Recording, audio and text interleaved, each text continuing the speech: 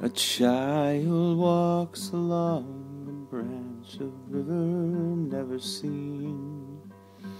He finds a silver dagger in the sun, a glinting gleam.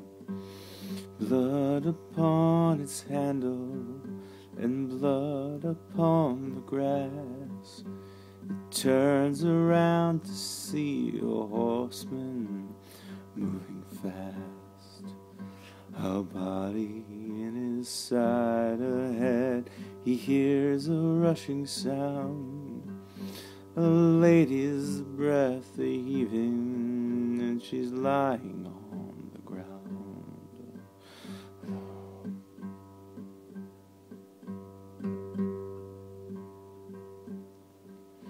Her lips are moving, mouthing, she can make a sound. Merely bubbles pink and brown, her life oozes out. The boy is stunned and sees her eyes are wide and focused on him. So blue and young they are, he comes closer then. Her wrists are bound with velvet rope, her silken dress is torn. Blood is pulsing down her legs as if a child born. The boy is scared but comes to her as if he had been told.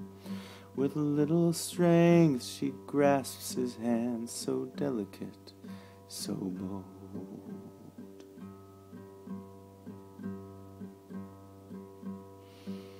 Her neck is cut where once she had the beauty of a swan.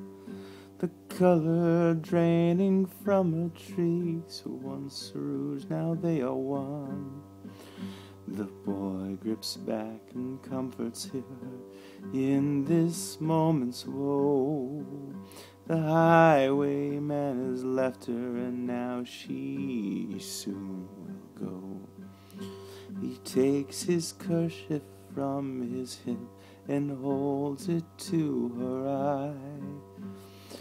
Wiping her last teardrop, smooths her hair and helps her die.